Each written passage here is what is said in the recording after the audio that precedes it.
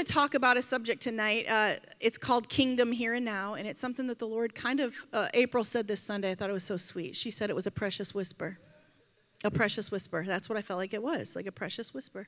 The kingdom here and now. And I felt like the Lord was telling me by the Holy Spirit, there are some things I need you to understand about the kingdom that are available here and now that you still don't get.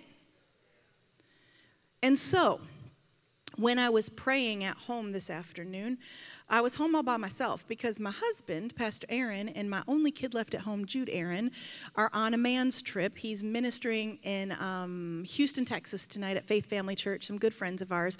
And Jude is like thinking he's on the preaching circuit now, right?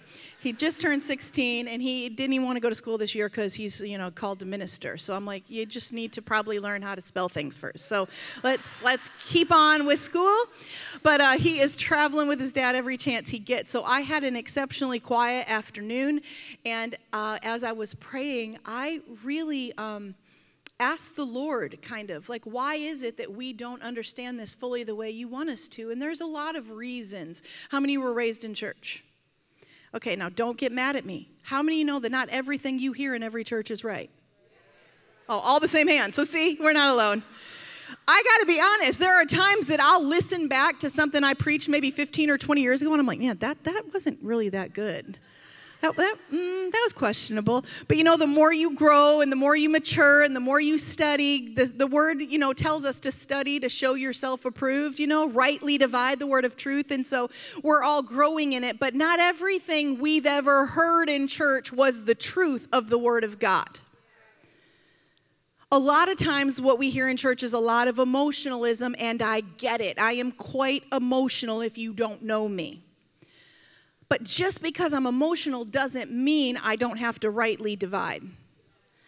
And so as I was praying, the Lord said there's things that people have heard all their lives that they think are true, even though they were never spoken from my mouth. And so I remembered a part in Scripture, it's in Luke, where Jesus had been crucified, he was raised again, and he was appearing to the disciples. He was meeting people along the road. And it says that he went in and they stood there in disbelief, and he was trying to explain to them, but the word, this has already been prophesied. I've already said that this was going to happen. And it said that they were just in disbelief at his words.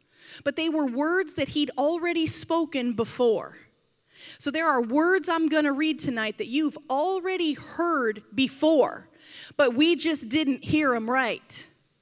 And this is what Jesus said in the very middle of Luke 24. In the New Living, he said this, then he opened their minds to understand the Scriptures. And that scripture just kind of came alive in my heart. In a couple other translations, he said he opened their understanding that they might comprehend the Scripture. The Passion says he supernaturally unlocked their understanding to receive the revelation of the Scripture.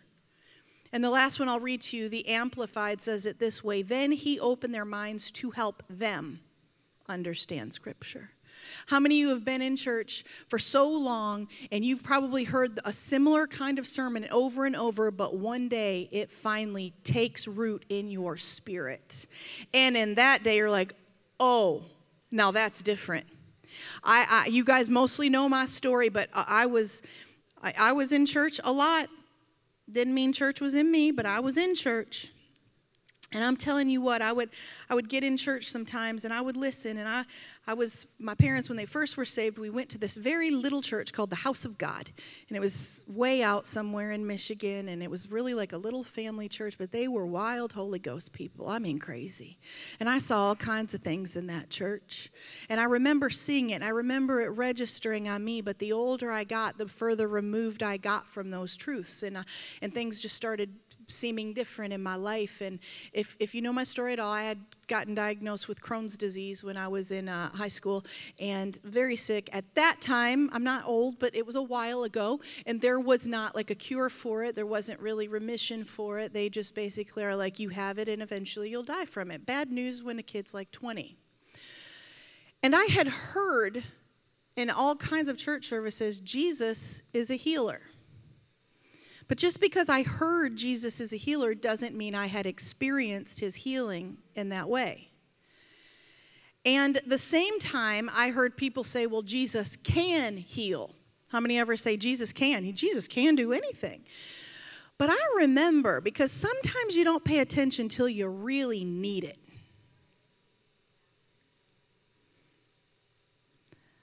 I was at college, Southwestern Assemblies of God University. I met this boy named Errin Hankins. And a long story short, we were talking one night. We weren't even dating yet, and I had taken time off school one semester, so I was back visiting some people and setting up my schedule for the next semester. And he said, so what's wrong with you anyway, girl? Y'all think he's sweet. He's a little sassy. And so I said, well, I told him the story. I had Crohn's disease. He said, well, you know, Jesus already bore your sicknesses and carried away your diseases. Scripture says, by his stripes you were healed. Do you know what tense of that word is? Were healed? I was like, yeah, past tense. I'm an English major, past. I got that. And something about that word in that moment started something on the inside of me that began to build my faith. And I believe Jesus in that moment unlocked my mind from all the religious talk and the he can if he wants to, but I'm going to really talk about Jesus from my experience and not from the word kind of talk. And what I want tonight is to break through all of that stuff. Well, I mean, okay, end of the story. He started giving me some books and things. I went back home. I started reading these books that I'd found. I really built my faith up. Like, Jesus really did everything he's going to do about my healing. He already died, and it says he carried all sickness and disease. They're under the curse of the law. He was made a curse for me. It's written, cursed is everyone who hangs on a tree. The root word there means he lifted him off. NASA, space program. They got their word from the Bible.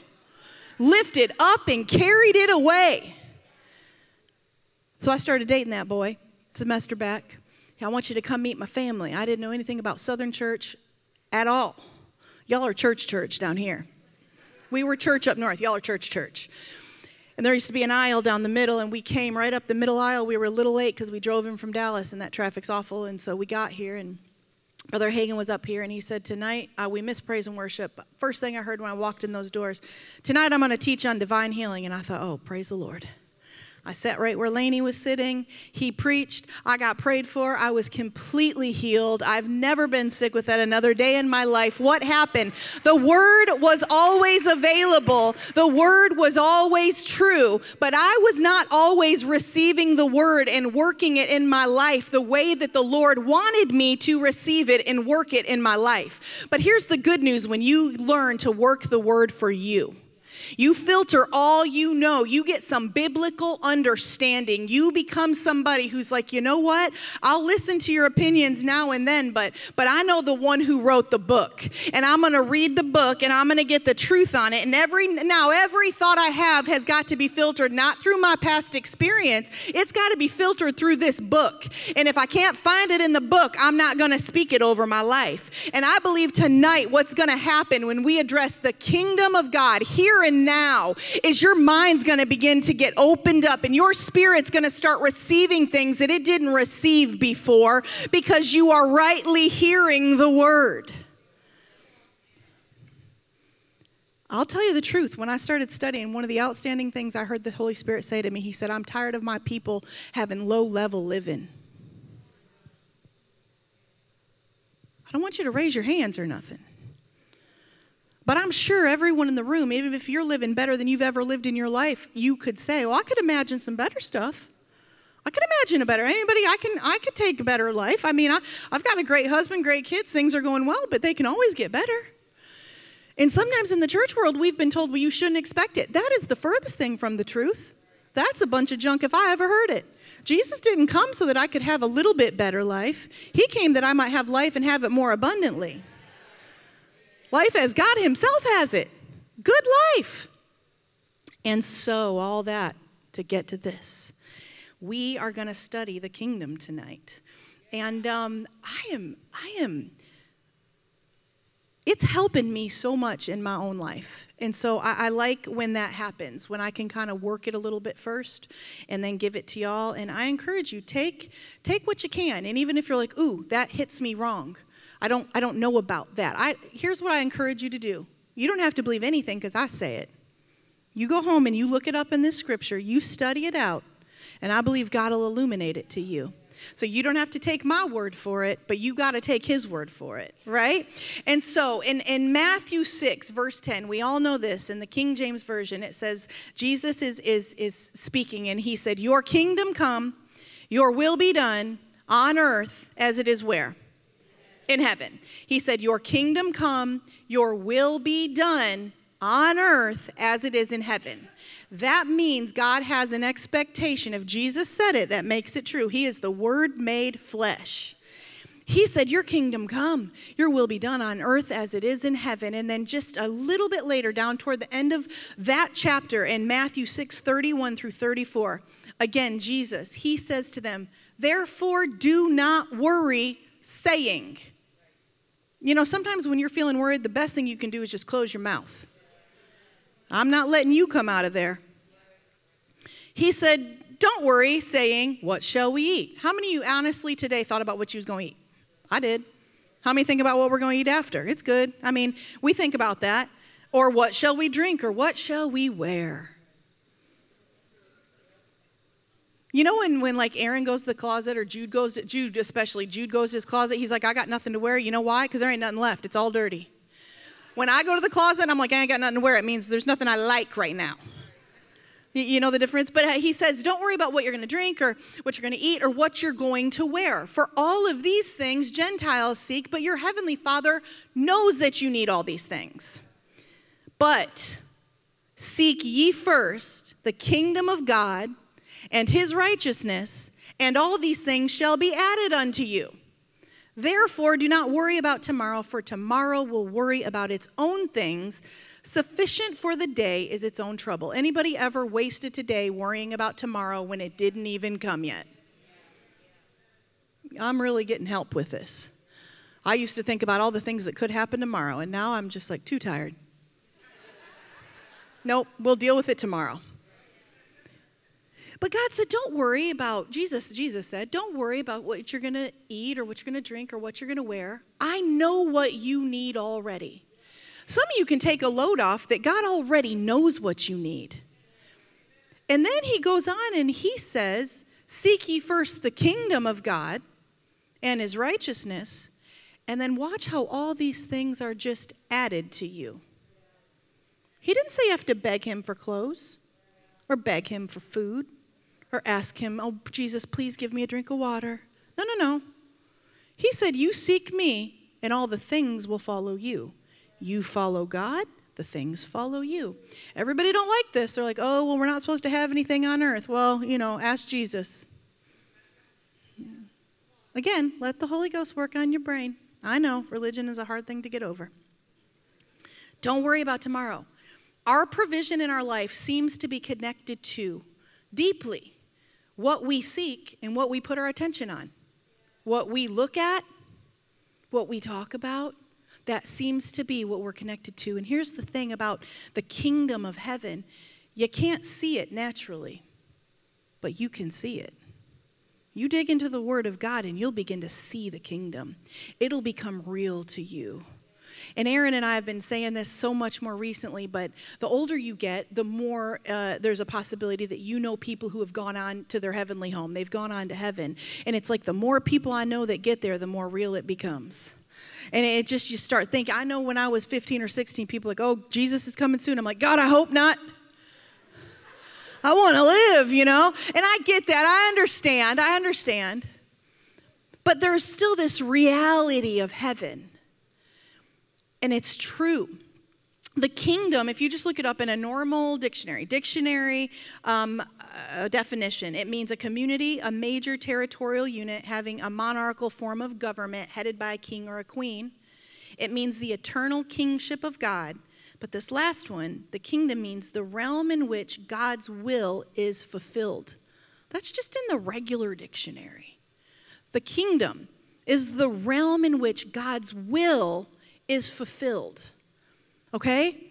So the kingdom can be a really hard subject for us to grasp because we are a part of a time in society where opinion is very loud, culture is very loud, secularism is very loud, humanism is very loud. We have these measuring sticks that are man-made and not God-made.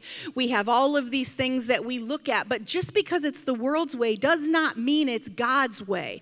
God's way is always kingdom. And when we met him, he said, you became a part of my kingdom, not the other way around. He's not trying to help us live agreeably with every person on earth. He's trying to help us learn how to live in the realm of the kingdom. And when we learn to live in the realm of the kingdom, when you look around here, it don't look good anymore.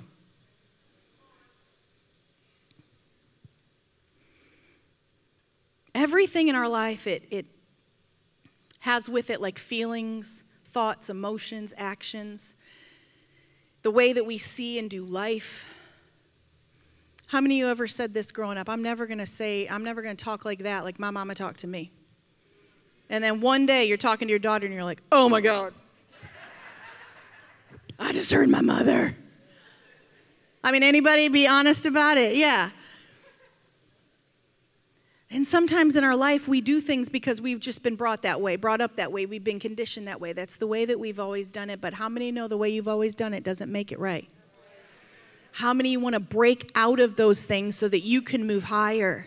You can go higher. We rebranded this whole ladies' meeting to the Ascent because I felt like the Lord said it's time for you to tread upon your high places. It's time for you to get up. It's time for you to go up. I'm tired of you living here, girl. It's time for you to live here, and I want all the women to live here. How many know there are higher heights for you? There are some high places, and God said, I want your feet to tread upon those. But we're not going to do it doing the same thing we've always done. We've got to learn to see different and think different. So if what we do and what we think and how we feel and how we act doesn't line up with kingdom, we got to change it.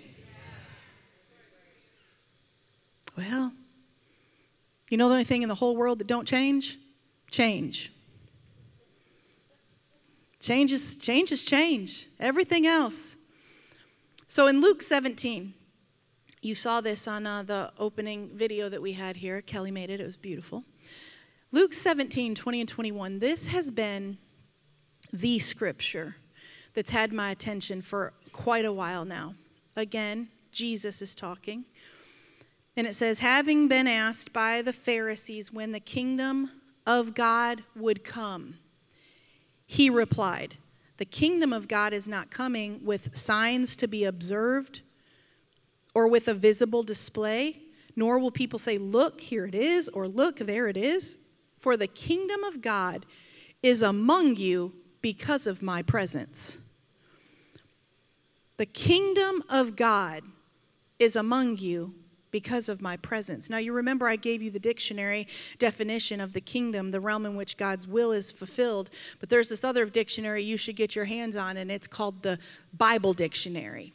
And this is like the biblical definition of the word kingdom. So when Jesus said the kingdom of God is among you because I'm standing here, this is what it meant. The royalty, the rule, the realm, the reign, the foundation of power, or a sovereign king. You can leave that up there a minute, so if they're taking notes, they can write it. But here's what Jesus said. It's not just a place my will is fulfilled. My presence, you're asking, when am I going to see the kingdom of God? He said, you've already missed it. I'm already here. The kingdom is already among you because I'm standing here. Let me tell you something, ladies. We're worshiping Jesus tonight. The scripture says he's here because he's here. The kingdom of heaven is here. And because the kingdom of heaven is here, you can partake of all that the kingdom has to offer. He's saying there's royalty here. Rule, reign, power. I don't know about you, I like those words. I really like those words better than their opposites.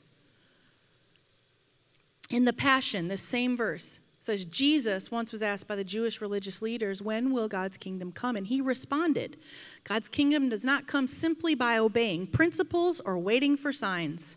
The kingdom is not discovered in one place or another, for the kingdom realm is already expanding within some of you. What was Jesus saying? What I've got, I give it to you. And what I got it from my Father. So where did you get it from? The kingdom of heaven? where God is ruling and reigning and supreme. It is the foundational place of power in this earth. And he says, I am giving it's expanding in some of you right now. Why some of you? Because not everybody will believe it. Not everybody will understand it. Not everybody will walk in it. But everybody could. You can. And you should. So he's really saying the kingdom is already ruling and reigning and expanding in you. There is power in you. So here's something I want you to write down about the kingdom. The kingdom of God lives in us before it does a work around us. The kingdom does a work in us. It lives in us before it does a work around us. So many times we want to say, God, I just want your will to be done. And he's like, I do too, but I'm going to need it to work in you first.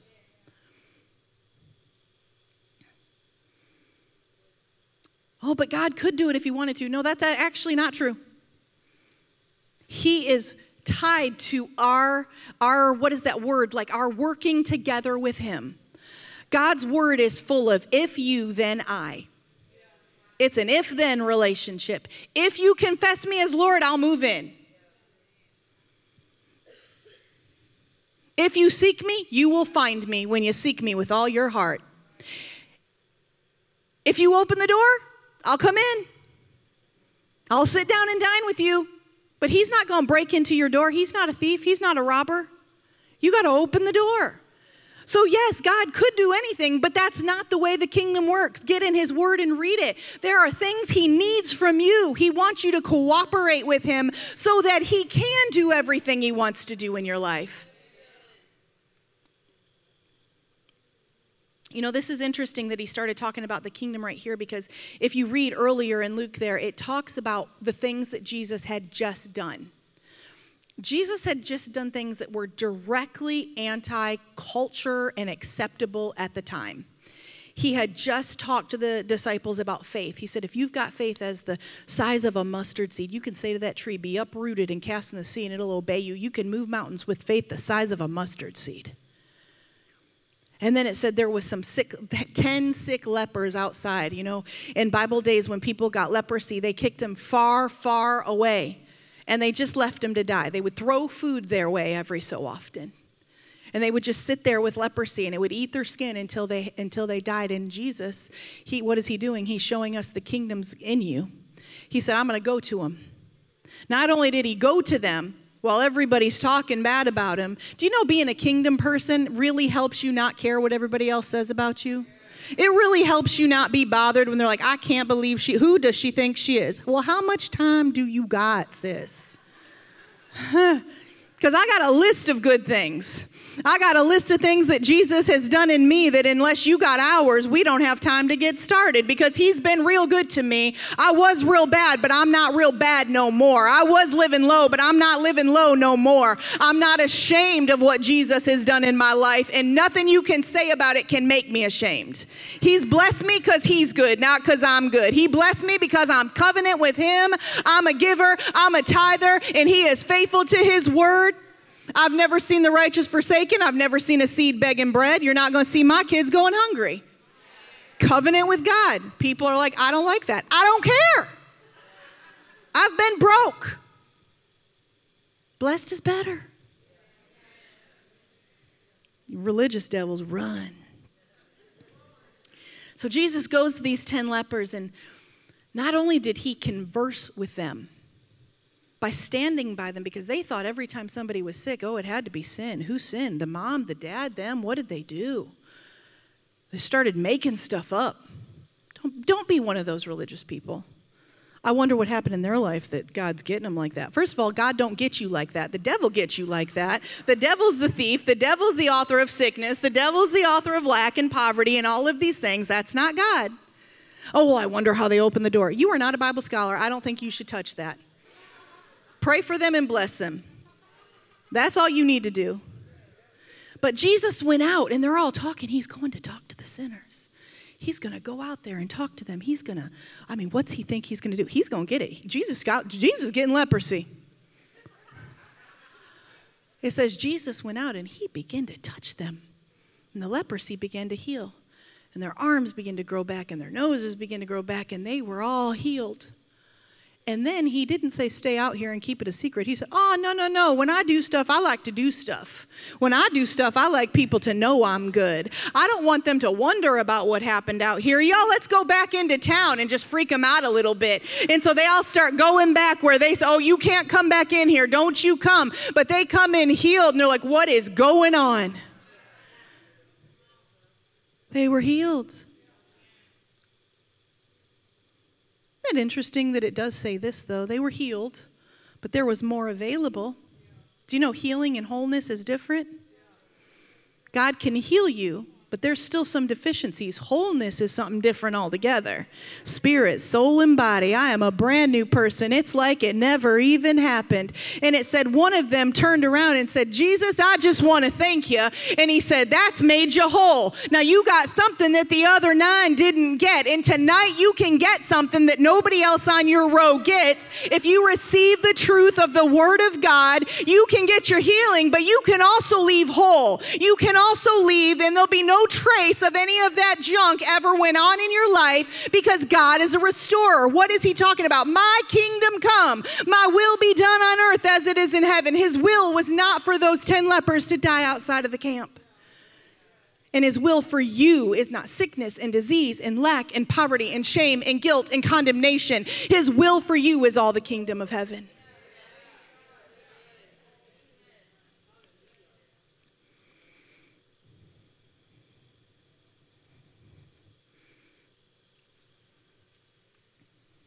People talk about first what they value most.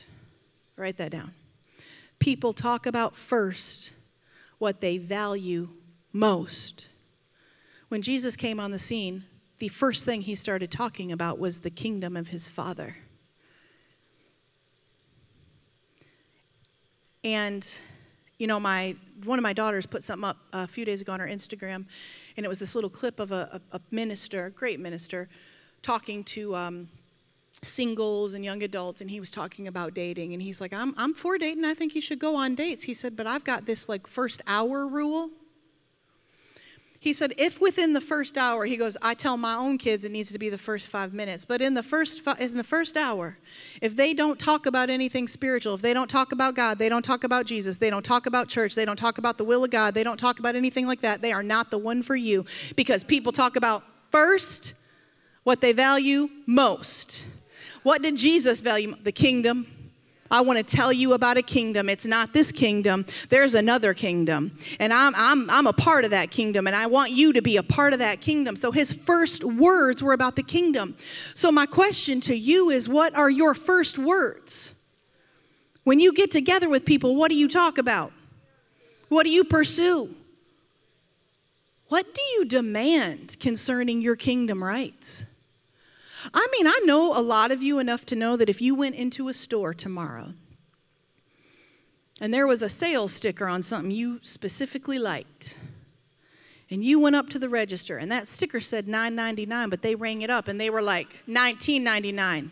Jermina, you'd be like, oh no, $9.99, and I'm getting it for $9.99 because it say $9.99, and that is false advertising, and I can call the people. We always want to say that. What people? There ain't nobody coming in Alexandria.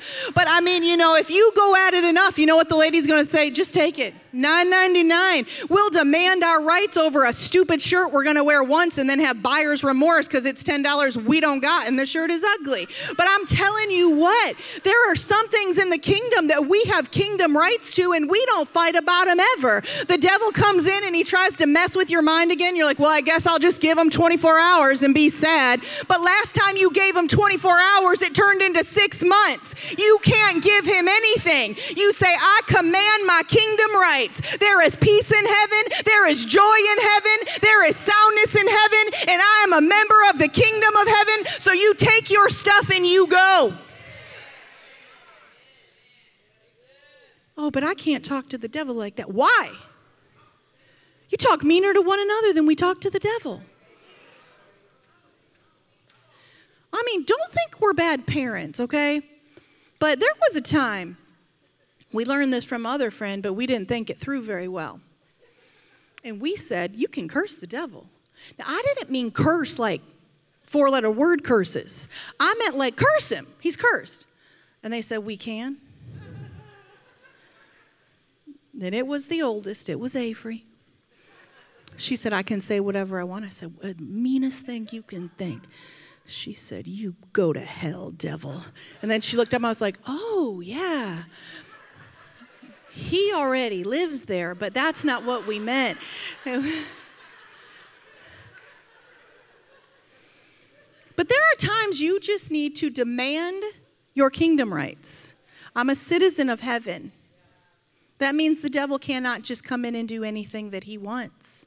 So what do you focus on? What do you talk about? How do your conversations go? What do you demand? What do you expect? What do you think about? What do you meditate on? If there is an issue in any area of your life, it's relationally, marriage, with your children, with your finances, in your home, in your health, in your mental health, in your emotions, whatever it is, get the kingdom on it.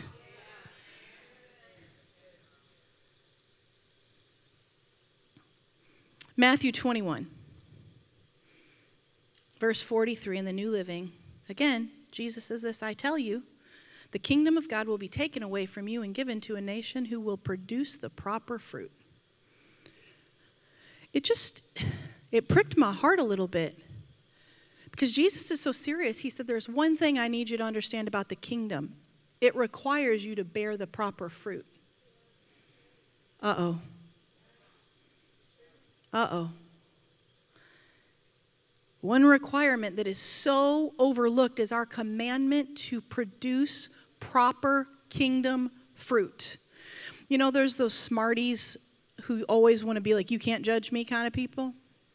You ever heard? I know. See, it's one of those cultural things. Everybody's like, your butt like sat harder in your seat when I said that. You're like, where's she going to go? I'll tell you. You ever met somebody who like straight living in sin? They're like, only God can judge me. I'm like, and I'm sure he has. I mean, you know, we love people. We love you. It don't mean you're living right. But do you know God told us you can see how people are living by the fruit that's produced from their life. And Jesus said, there's some fruit I want from you because I want you, the kingdom of God requires you to produce certain fruit. And it's something that he requires. So we need to spend, I would say, a lot more time finding out what the kingdom calls proper fruit, success, appropriateness for the kingdom, and a lot less time on what the world calls success. Because it might look successful, but if there's not any kingdom fruit, it will burn. It's not going to matter. I mean, there have been times, Errin and I, we've gone through some things. And in ministry and church life, you've gone through some things. And there were moments in our life where, I don't think they'd mind us saying it, like Pastor Mark, my father-in-law, Erin's daddy, was like, look, I know it's been tough. I know people are being mean, but if you want to leave, you can leave. I even talked to so-and-so. It's a good gig. You can go down there and they need somebody. You can move back up north. There's a place. They got 10,000 people in the church. Why? There's pressure. But as sure as I'm standing you, Errin and I started praying, and we were just like, but it's really not successful. If there's 10,000 people, but God didn't call me, that ain't fruit. God said Alexandria. He didn't say if the people aren't ugly. He said Alexandria. So you know what we did? Well, ta-da! Why? Because we're bearing the fruit that God expects from us. I want to see Sinlaw saved. I want to see Alexandria saved. Why did we knock on every door in this city for 1,000,000 years? Because God said there will be fruit. And do you know for years ain't nobody come here because we knocked on their door?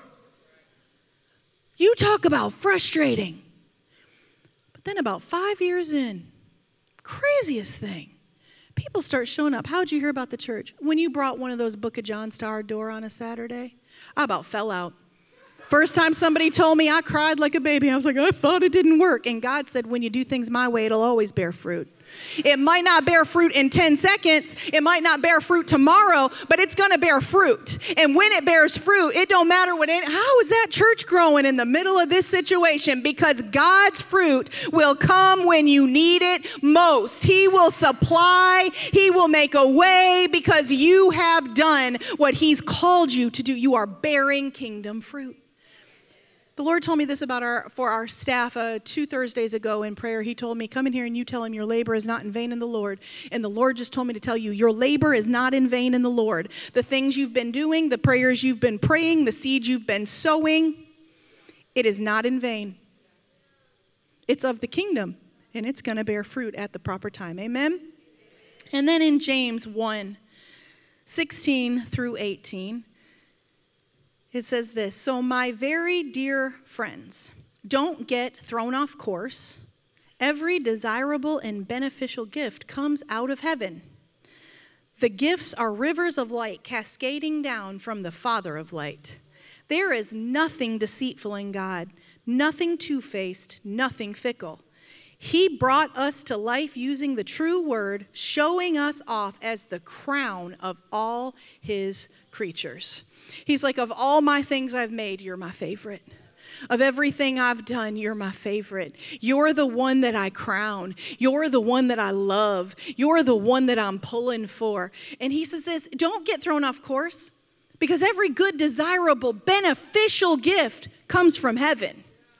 That's meaning if your best gifts haven't come from heaven, those aren't the best gifts. Some of y'all need to stop settling for earthly, just normal stuff. Because when a harvest comes from God, you know the harvest came from God. Because it does something on the inside of you. It gives you joy. You know that it's God doing it. Amen? Every good and beneficial gift. Now, I don't know a better example. We talk about this kind of a lot, but how many have kids in the room? How many were kids? Everybody's had experience. There we go. So there are some certain things Avery, Macy, and Jude are a part of because they are our children. They're a part of our home, our family. And in our home, they can know there's going to be provision for you. There's going to be safety for you. You're going to have a bed to sleep on and clothes to wear and food to eat and things to drink. And you're going to have love in this house. I mean, I feel like we're going to give you the best we know how to give you. And so when my kids were, well, it still happens with Jude. I got one in the house, still happens.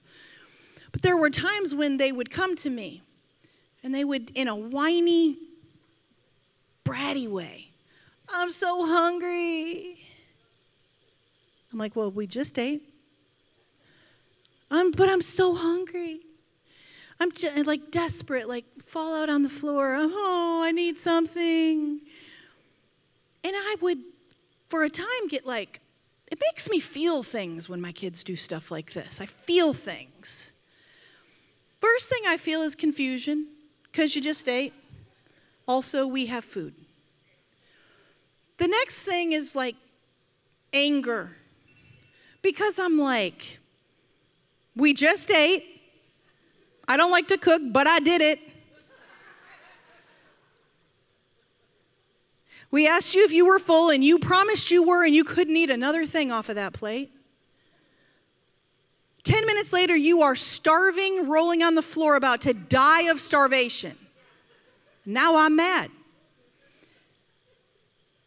Well, there's a basket of approved snacks in the pantry, but I don't want that. Well, you wanted it when I was buying it at the grocery store.